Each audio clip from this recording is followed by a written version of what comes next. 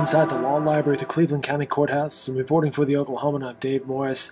Week 4 continues the Oklahoma Opioid Trials Day 18, and Judge Thad Bachman, after giving a shout-out to the Norman's Jazz in June Festival, heard video testimony in his courtroom from Richard Ponder, its corporate rep from Johnson & Johnson. Have you been given, in your role as J&J's interface in the state of Oklahoma, to address that problem?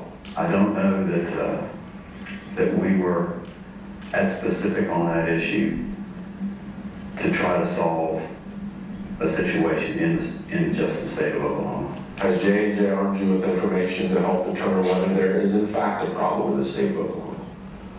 Not specifically in the state of Oklahoma. Has J&J provided you with information to try to determine what the problem is in the state of Oklahoma? No, sir, I don't believe they have. Has J&J tried to provide you, or excuse me, strike that. Has J&J provided you with information to identify what the causes are of the problem in the state of Oklahoma? Not specifically in the state of Oklahoma. Has J&J provided you with any information to help identify what can be done to fix the problem in the state of Oklahoma? In my capacity? Yes, sir.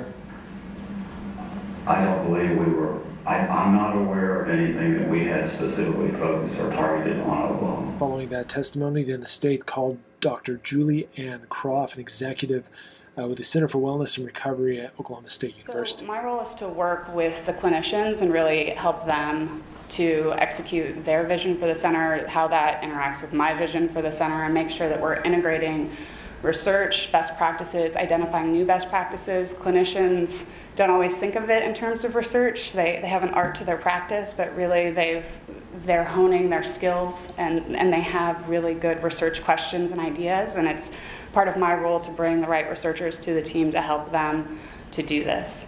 Are required under this portion of the plan?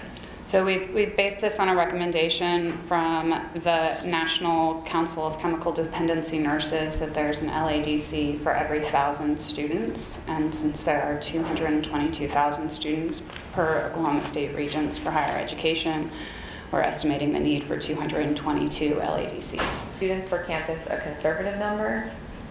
I think it's a conservative number based on the need for individuals with opioid use disorder to return to school. Based on your education, training, skill, and experience, do you have an opinion on whether year-round housing in a collegiate recovery community for 30 students at each of Oklahoma's 5 most populated campuses is necessary to abate Oklahoma's opioid crisis? I do. And what is that opinion? It is necessary. And based on your education, training, skill, and experience, do you have an opinion whether a cost of $270,000 per year for collegiate recovery community housing at each of these 5 campuses is a reasonable and necessary expense to implement this program? I do. What is that opinion? It is reasonable and necessary. In the state, so 4 quarter-time FTE at a cost per of $260, $208 for a total cost of $260, $208. And so the total cost for the personnel is $741,232, is that correct? That is correct. And would these personnel work at the schools training these health professionals? They would. And how does that work? So a program like this would, for a department head, they may say, I have the faculty who are capable of teaching this. Now that it is a requirement of me, we'll take these funds and I will allocate portions of their time directed toward teaching a course like this. Another alternative may be that a department head may hire someone based on these funds in order to make sure that these courses get taught. So let's talk about the personnel. What personnel are required to implement these addiction medicine departments? So these are personnel required.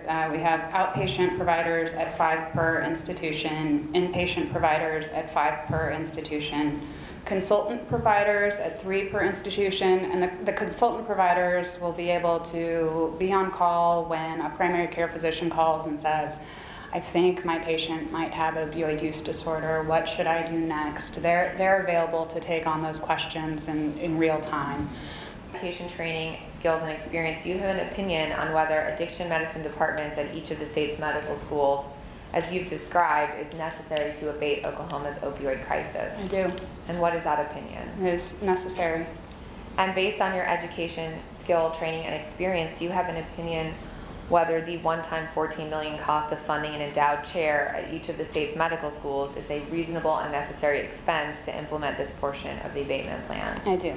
And what is that opinion? It is reasonable and necessary.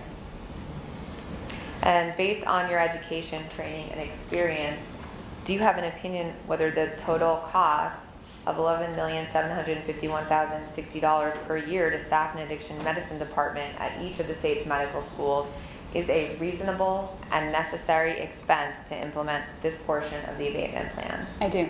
And what is that opinion? It is reasonable and necessary.